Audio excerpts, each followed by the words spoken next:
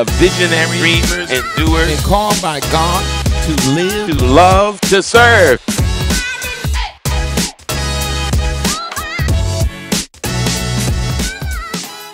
We live, we love, we serve. Amen. Listen, we're wrapping up our series on the secret of celebrating you. Our first weekend, you remember we talked about one of the reasons that makes celebrating ourselves difficult, and that is the imposter syndrome. The imposter syndrome is really when we have competency but lack confidence, and we downplay our significance and our giftedness. Then on week 2, we talked about another thing two things that hinder us from celebrating ourselves: guilt and shame. Guilt and shame. How many of us have been stunted by guilt and buried by shame? Guilt is connected to the things we do. Shame is when you start believing certain narratives about yourself, where you actually think the things that you do that you're not proud of are synonymous with who you are. And then on last Sunday, we had a time. We talked about celebrating ourselves with that sermon, I am committed to my joy. How committed are you to your joy? Because the truth is, it is hard to celebrate yourself if you cannot celebrate life, if you cannot celebrate just being. And joy is about making a choice every day, and every day you have to choose joy. And what? Keep on choosing it. You keep on choosing it. And today, I want to come at something a different way as we close out this series on the secret of celebrating you and yourself. I want to look at the last psalm in the book of Psalms, a familiar one, Psalm 150. And I want to look at it a little different today, but I think it is appropriate for closing out this series and using to close it out, the closing out psalm, Psalm 150, called the doxology of doxologies, the praise of praise. And so here it is. I'm reading Psalm 150, the entire psalm, 6 verses from the New Revised Standard Version of Scripture. And you can read along with me. Praise the Lord. Praise God in his sanctuary. Praise him in his mighty firmament. Praise him for his mighty deeds. Praise him according to his surpassing greatness. Praise him with the trumpet sound. Praise him with lute and harp. Praise him with tambourine and dance. Praise him with strings and pipe. Praise him with clanging cymbals. Praise him with loud clashing cymbals. Let everything that breathes praise the Lord. Praise the Lord. Come on, beloved, let's pray. God, we bless your name on today, and we honor you, oh God, for the significance of just being in this moment. God, we are here. We are here, and we are alive.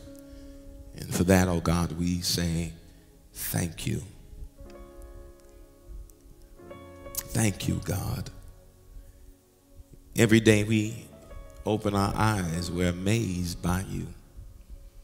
And so, God, in this season where we are leaning into celebration, God, remind us, oh God, that we have more than enough reasons every day to rejoice. God, thank you. Thank you, Lord. Now, oh God, do whatever you need to do in this time that we share together, that we share virtually. Do whatever you need to do, wherever you need to do it, to get the glory, oh God. We will honor you and worship you because you, oh God, are more than worthy. And we will demonstrate our commitment to you by the love we show for one another. So God, thank you. Thank you. This is our prayer. In your name we pray. Amen. I want to read that again, Psalm 150.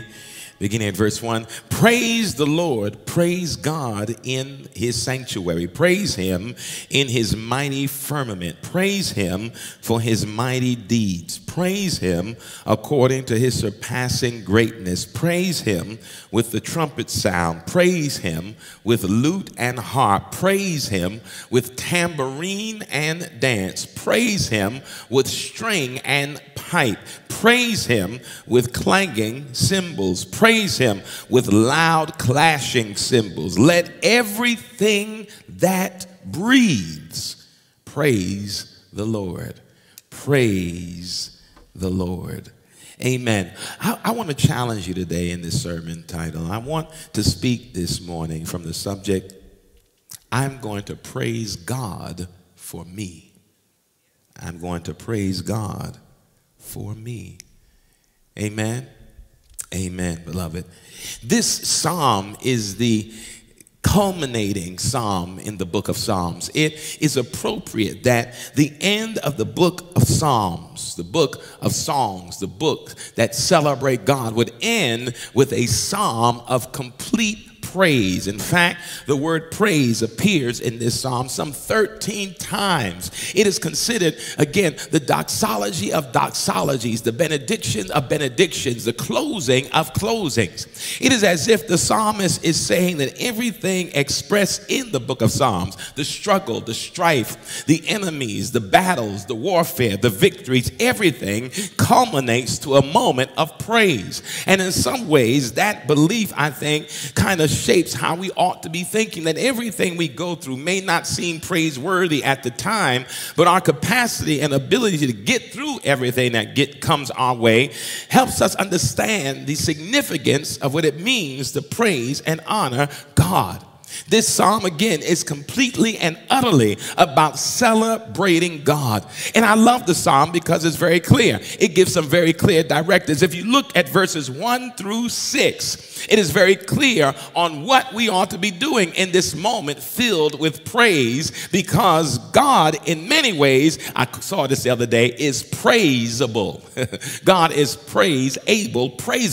Here it is. The psalmist writes from the very beginning where we praise God. The psalmist says we praise God in his sanctuary. We praise God in the mighty of his firmament. In other words, underneath the skies, we praise God. No matter where we are, we praise God. That's the where. There's no specific place designated to honor God. There's no right place, no accurate place. When you begin to think about God and think about who you are and think about how you are, no matter where you are, is always the right place to praise God. So the writer says we praise God in the sanctuary, but just in case you think we only do it there, we praise God under the sky, under the heavens. We praise God under the firmament. And not only where we praise God, but why we praise God. Verse 2, we praise God for God's mighty deeds. We praise God according to his surpassing greatness. It's quite simple. We praise God where?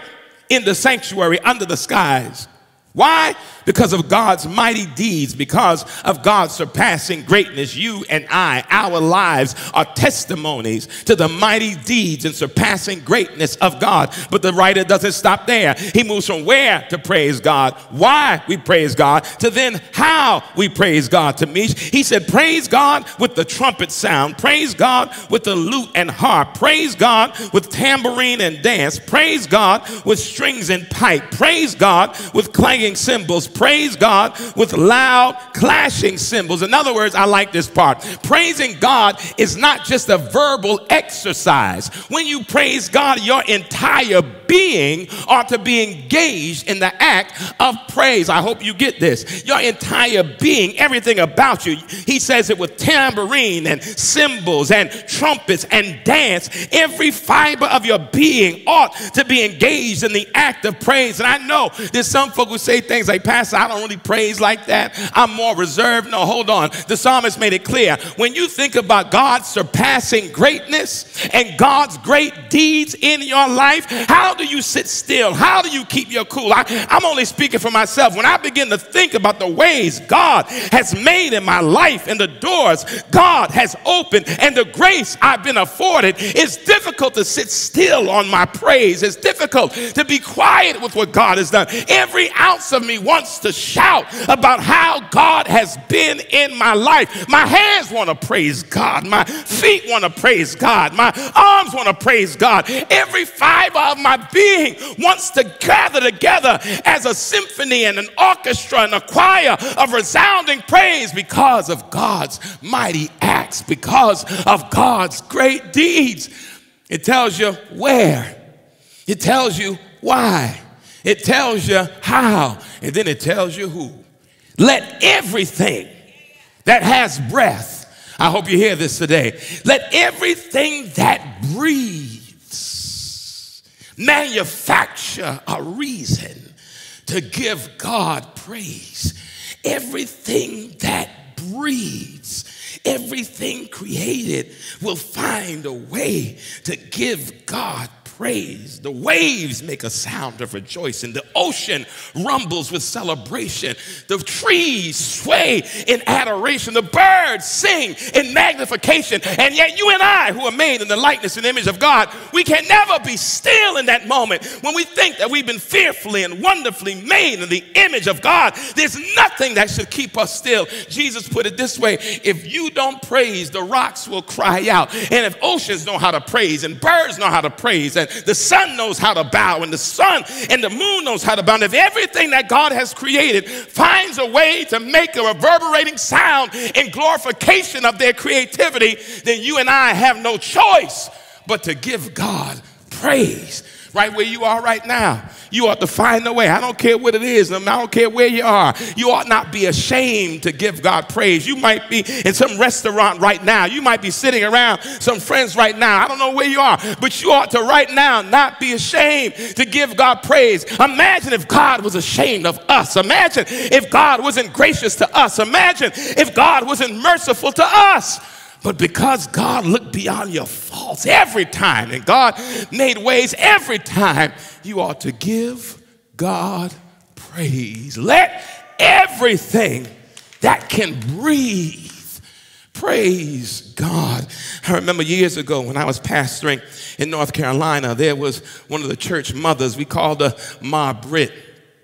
She was 89 years old, and I'm going to tell you, there was nobody in the church who could outpraise Ma Britt.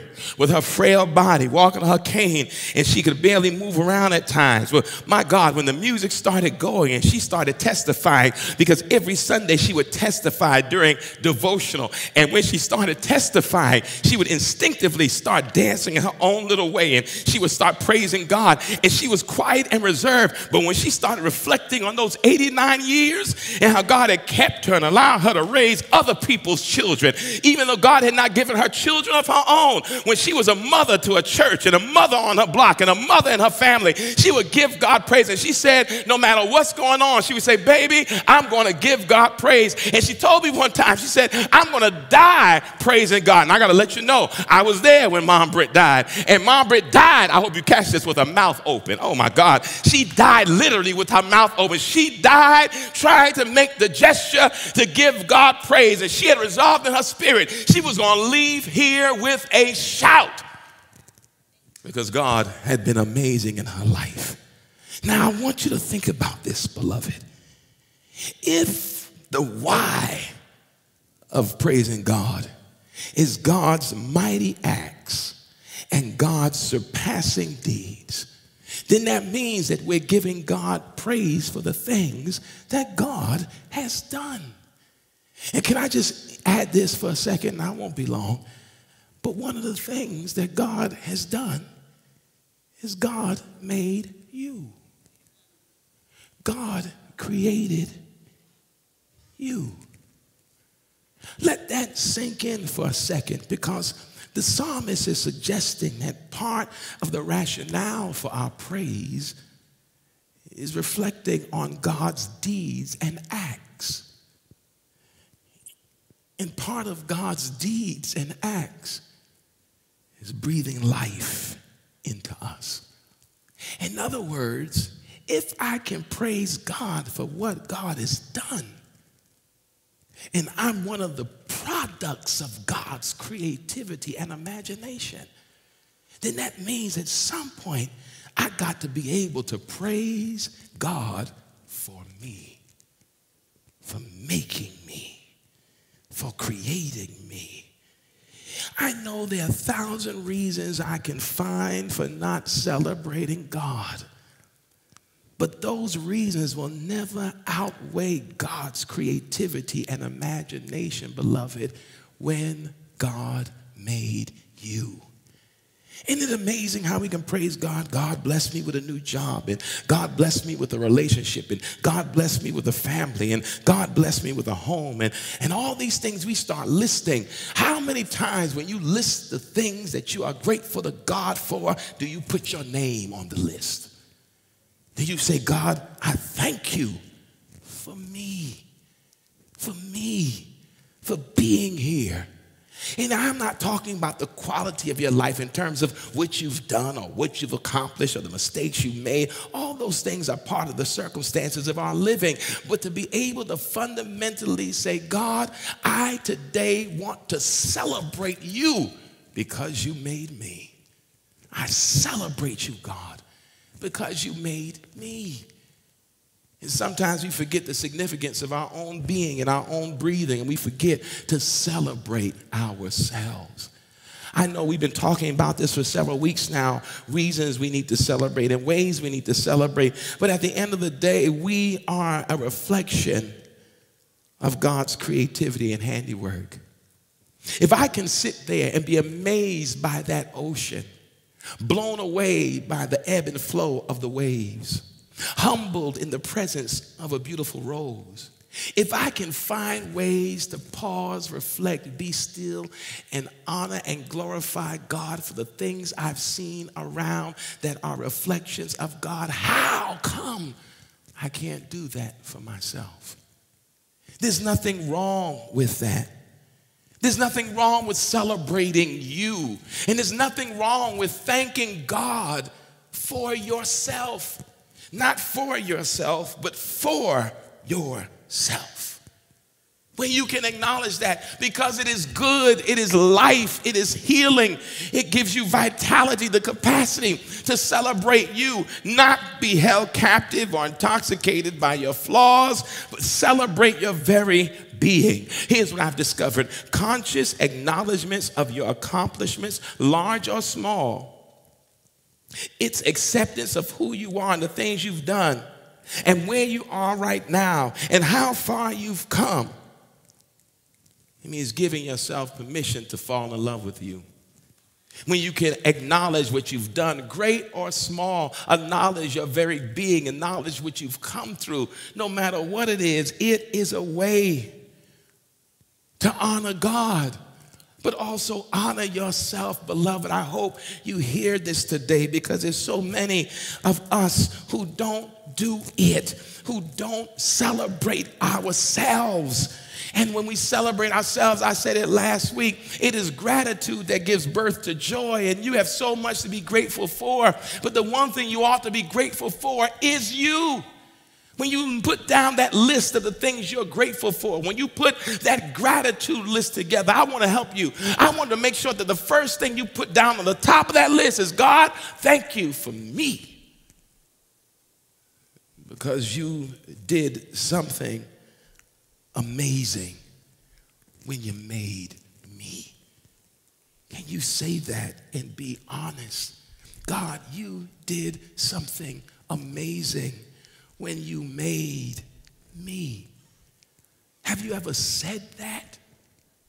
Have you ever spoken those words to God? God, thank you because you did something amazing when you made me. Let that be your chorus for this Sunday. God, you did something amazing when you made me. And I'm not talking, God, about the things I've done that cause guilt and shame. I'm not talking about my accomplishments necessarily, the things that I think define me. I'm just talking about from my very being, from my very presence. God, you did something amazing when you made me. Beloved, when you celebrate yourself, it allows you to heal from the belief that we or you are not enough. When you celebrate yourself, it allows you to heal from thinking that you are unworthy. To begin thinking that you are worthy of every single accomplishment and every single good thing that comes your way. I said a few weeks back that sometimes it calls for a linguistic shift. It calls for a change of perspective, because too often people make us feel as though somehow to celebrate ourselves and to pause and to thank God for making us and to acknowledge how amazing we are, somehow that's connected to conceit or arrogance. But can I tell you something? When you have been beaten down by life in such a way where you begin to think that you are not worthy of the best that God has for you, if you've been wounded in such a way that you are always inundated with feelings of low self-esteem and self-doubt and worthlessness, when you are the person who's often thinking and has often found yourself dwelling on your inadequacies and the things about you that you've labeled as flaws and mistakes, when you're that person and you've lived that life, can I tell you how much courage it takes to change your perspective and to start celebrating yourself? Do you know how much courage it takes when people begin to acknowledge you, not to play it down, but to stand forthright and be in agreement when people see you? That takes courage. When people tell you you're amazing and you nod your head in agreement, do you know how much courage it takes to nod your head in agreement when in the past people said you're amazing and you put your head down and downplay yourself? It is a courageous act to be in agreement with the way God sees you. It is an act of courage when you can then say about yourself the very things you will say about other people. Can you imagine how easy it is to heap praise upon other people and recognize other people's gifts, talents, abilities? We do it all the time. We tell people that all the time. But then we never turn those words on ourselves and begin to speak those words because we have courage for other people but lack confidence for ourselves all the time. But the courage it takes when someone comes up to you and says, you know what? You are amazing. And when you can muster the courage to say, you know what? You are absolutely right.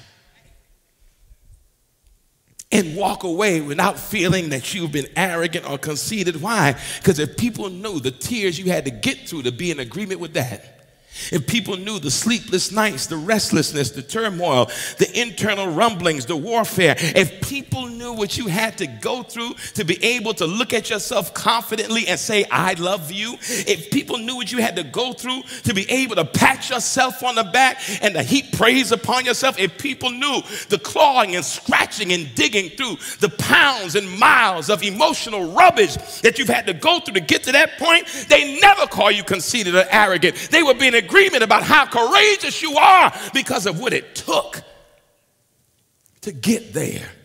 So, beloved, you celebrate you. And don't think that the only reason you can celebrate are for the big things. No, let me flip that. You got to, one, celebrate things big and small. Here's why. You do more than you give yourself credit for. You do more than you give yourself credit for. You are so looking for the big story or the big narrative or the big drama of the things that you think you need to have a good story to celebrate. No, you just need to have a memory, a mouth, and the ability to know how amazing you are to celebrate. You celebrate, one, the big things and the small things. In fact, when it comes to living and maintaining your sanity, ain't nothing a small thing. Everything is big. Everything that is accomplished by you and done by you that took your beating heart and your flowing blood and your moving and expanding lungs was a great thing. Everything you do is a reason to celebrate because you cannot take it for granted. I don't know about you, but I dare you. I dare you. The next time you go to sleep and you wake up in the morning and your feet hit the ground and you start moving, I dare you to celebrate that. I dare you to celebrate the steps that you took, the ability to stand up. I remember some years ago, I was in revival in Illinois, Champaign, Illinois. My son was with me. And I remember we were in the hotel room and I was resting before the revival I had to preach that day. And something strange happened. I was sleeping and I got up. Got ready to take a shower. I stepped down on the ground and I heard my knee pop. My knee swole up. It was in great pain the rest of the day for most of the trip. And I realized in that moment that something as small as getting out the bed and standing up is a great accomplishment. You don't think so? Talk to folk who struggle with mobility. You don't think being able to take a deep breath is impressive? Talk to people on ventilators right now. You don't think the ability to talk is a big deal? Speak to some folk who had a stroke and have lost the capacity to fully communicate. No, there is no small thing when it comes to living. Everything is big.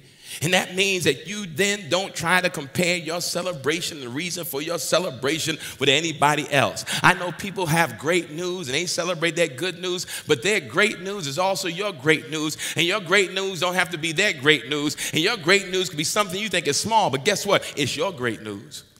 That's why the old folks, I keep telling you, the old folks, the saints, they understood it when they would get up to testify. And they didn't talk about how God blessed me with a car, or God gave me a new job, or God gave me a house. They would say things like this: God woke me up this morning. God started me on my way, put food on my table. See, these little things they understood. They could not take for granted. There was no moment of your living that escapes celebrating. I hope you caught that. There is no moment of your living that can escape celebrating. You celebrate, one, the big things and the small. But remember this, there are no small things when it comes to living. Everything is big. And what does that mean? Give yourself credit because you do more than you give yourself credit for. So celebrate the great things. And what are the great things? Everything, because there's no small things when it comes to living. I gotta hope you hear that. I say it again. There are no small things when it comes to living. So celebrate the great things. And then second, here's what you do, beloved. Celebrate by yourself and with friends.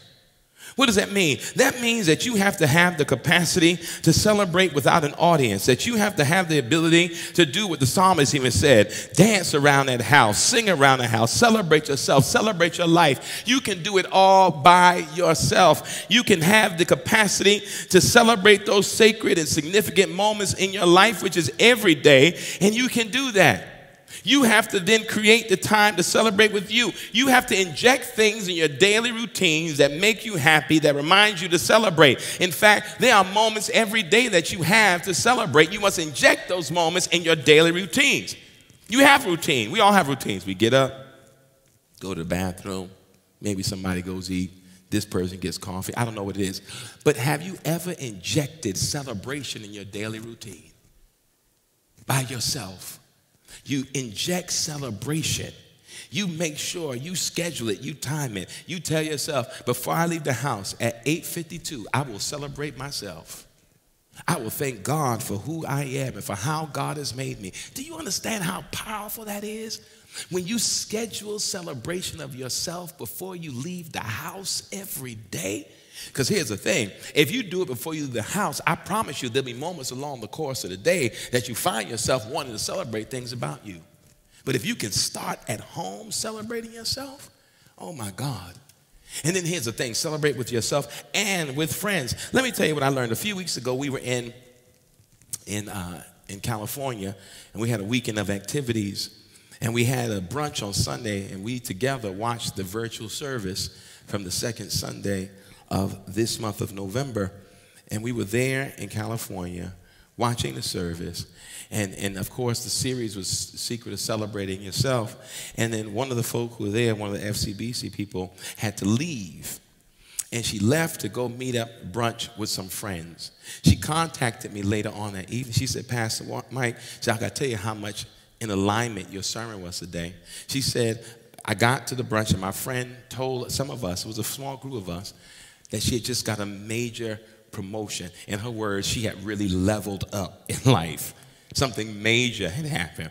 And she said that she wanted to set a date with her and 4 of her friends to celebrate.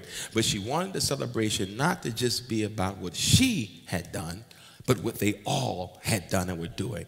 When was the last time you had not a birthday party, but a celebration party? Where you took time and you called friends together, you sent out invitations to do what? We're going to celebrate. Join me in celebrating what God is doing in my life, and join me in celebrating me. You see, that sounds strange. You know why it sounds strange? Because we're not used to celebrating ourselves the way we think we need to have a special occasion.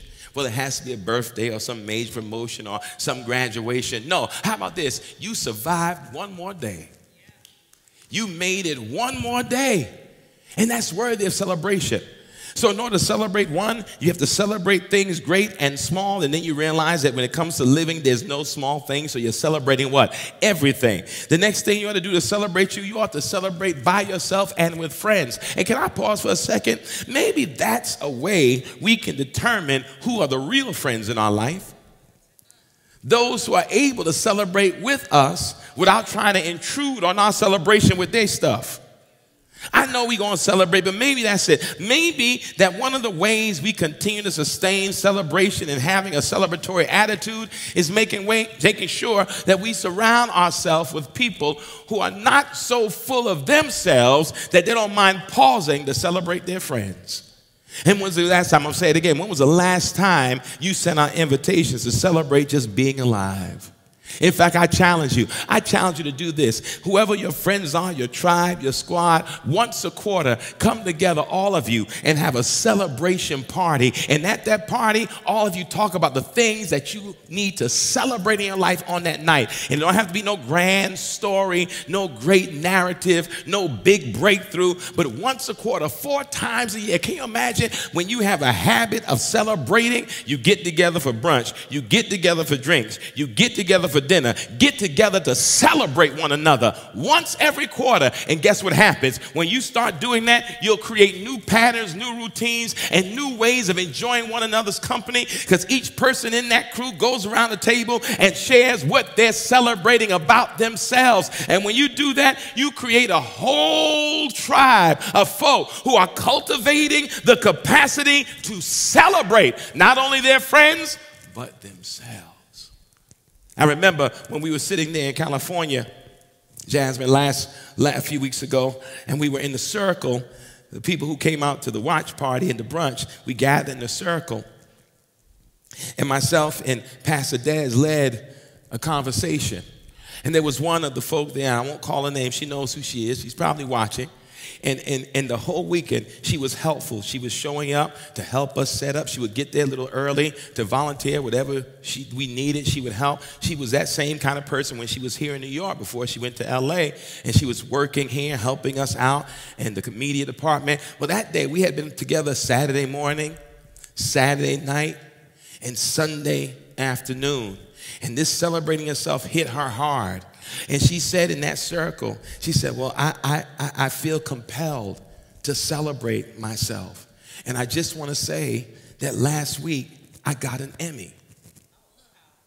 And we sat there like, what? She said it so casually. And we all started cheering and celebrating like that was a big deal. And all of a sudden, I saw this big smile on her face. It was a big deal. But I don't know why, maybe she downplayed it, maybe she thought it was much, but she did that. And all of a sudden, when she shared it, the entire group started celebrating. That's what it is. When you begin to share the accomplishments, the things you've done with people who you feel safe with and care, it becomes a praise party of celebrating yourself and the people you care for. So celebrate the great things, and everything is great because there's nothing small when it comes to living. Celebrate by yourself, celebrate with friends, and then can I tell you this? Schedule celebration. I already said take time in your routine, but here's what I also want to push you to. Do things to make sure you stop, pause, reflect, and celebrate. Sometimes it means taking a mental health day from work and staying home and just reflecting and reorganizing. Sometimes it means breaking that routine. Sometimes it means taking yourself on a date. Sometimes it means sending flowers to yourself. Sometimes it means going shopping for a gift for who? For you. It means dressing up to go out with who? With yourself. It means doing those things that are necessary to schedule the celebration in your life. I know it sounds strange, but when was the last time, I think I said this on the midweek motivation, when was the last time you got all dressed up to take yourself out? And there were people saying, well, I do it, but it wasn't everybody, because we don't always do that. When was the last time you went on flowers.com and ordered some flowers and had them delivered to your house and the card said, to me, from me? Those things may seem strange, but my God, watch this. When you have cultivated the capacity to celebrate yourself, you won't find yourself slowly drawn in to the addiction for affirmation, because you've learned the skill to affirm and validate yourself. You don't lose yourself in other people's praise and in other people's recognition, because you know how to shower your own self with praise and how to shower your own self with accolades. And you know how to pour into your own self. You know how to recognize your own self. Why? Because when you can celebrate yourself, you don't even get jealous of other folks for what they're doing, because you start wondering if other people know how to celebrate themselves the way you know how to celebrate yourself. No, beloved. The ability to celebrate you and to acknowledge you and to lean in to you is a beautiful thing. There's no need to downplay celebrating you.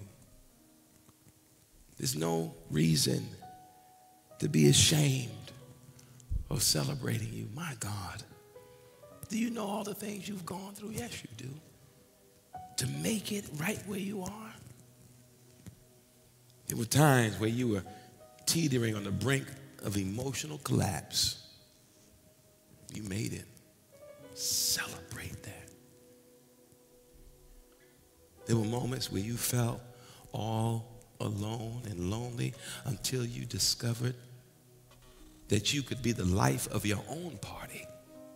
Celebrate that. There were moments where you had to wear the mask and pretend, but beneath the pretentiousness was deep grieving and pain and hurt. But now you've learned to bloom where you're planted and to find joy in your being. Celebrate that. You used to be that person who, when people saw you, you always spoke in ways that affirmed misery. But now you speak in ways that confirm your own majesty. Celebrate that. You deserve it. And for these 4 weeks, if you don't get anything else, know this: you are worthy of all the love and beauty and joy and peace and wonder that comes your way. It is good to be you. It is amazing to be you. And why not be happy about it? Again, the ability to do that cuts against all the narratives that want to deplete you. Stop depleting yourself and stop diminishing yourself and stop robbing yourself and start celebrating yourself. Say it again. Because you are worthy. Plain and simple. You are worthy. In fact, lean into that phone, that laptop, that TV. close your eyes for a second and just take an intentional breath. Take that deep breath and release it.